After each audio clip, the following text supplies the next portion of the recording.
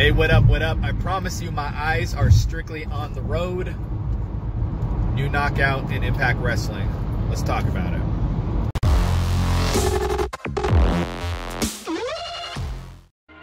Hey, what's up, folks? It is your boy, BQ. Super pressed for time today, so that's why I'm doing it like this. Here at the Impact Lounge. But this is the #1 place to be for the Impact Wrestling fan. So if you're a first timer, hit that subscribe button. If you're not a first timer, give a thumbs up if you're happy about the newest knockout in Impact Wrestling. Who is Katie Forbes? Before I get into the content, it is Instagram month here at the Impact Lounge. If you're not following the Impact Lounge on Instagram, I just started the page last month.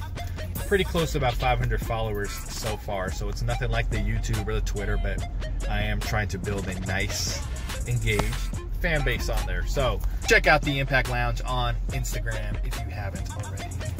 It's really funny because prior to her debut, I was working on some YouTube content about 5 or 6 ladies who I would like to see become knockouts in Impact Wrestling, and Katie Forbes was one of them. I was actually going to pitch that I would love to see her and Rebel come over as a tag team. But I will tell you, when she had her in-ring debut against Jordynne Grace, I was thoroughly impressed with what she did. I've seen her wrestle before, but I wasn't sure what to expect on Impact. I didn't know how much they were going to let her be her. She probably had one of the longest ring entrances we've seen in a while, but very, very entertaining. But when she got in the ring, like, she could actually work. I think, personally, I think she does sexuality better than Scarlett Bordeaux, and she's better in the ring too. Like, Scarlett was good at what she did, but there was still so much work to do on the physical side in the ring. And with Katie, she can really work. She uses the gimmick to her advantage and really makes it work for her. And she had a really competitive match with Jordynne Grace, and I was truly hoping, because we've been seeing people come in on Impact and they're doing matches and then they don't sign, and sometimes we're just kind of like, why are they even on the screen? You know what I mean? So I was actually pretty concerned that they weren't going to sign Katie Forbes, and this was one where I was like, yo, this is someone we need to bring aboard in the knockout division. They need a good heel, and she's a star. And when I say someone's a star, I don't mean they're gonna main event WrestleMania tomorrow. But what I mean is, like, she's made to be on screen. Like, she has a character, she has a gimmick. She's not one of those people, oh, she's just talented, so we're gonna bring her along and see what what we can do with her. No, like, she comes ready to go.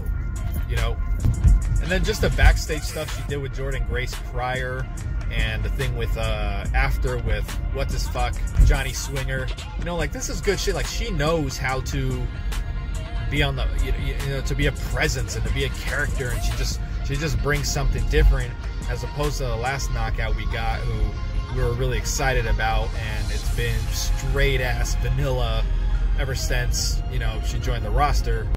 Like, Katie truly brings some serious edge to the product, and again, you could agree or disagree. I think she does.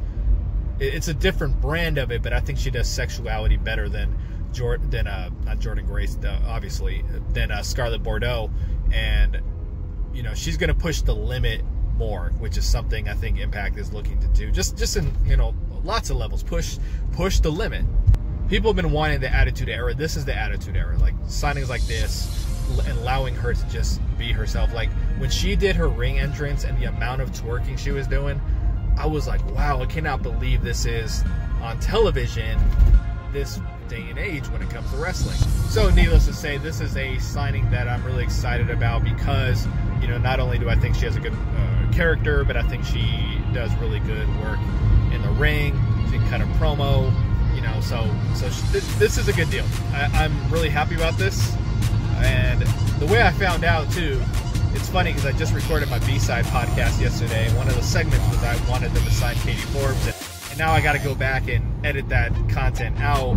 But it was funny because I woke up at about 2 in the morning, just couldn't sleep, so I start going through Instagram.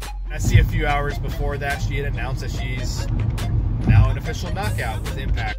So I was super jazzed, and then before going to sleep, I made the thumbnail for this YouTube video. My apologies for doing this on the road. Just busy day. I wanted to get this uploaded, and as I said, my eyes have been on the road. looking forward. And now I'm stopped. Now I'm at a red light. This is good shit for the Knockouts division. They need to continue to grow this division. I know Lufisto is openly campaigning for joining the division, so that's someone I really would like to see come aboard next, because she deserves an opportunity to show what she can do on television. Thanks for checking out the video, folks. Again, it is your boy BQ with the Impact Lounge. Hit that subscribe button, give this video a like, and I'll talk to you soon.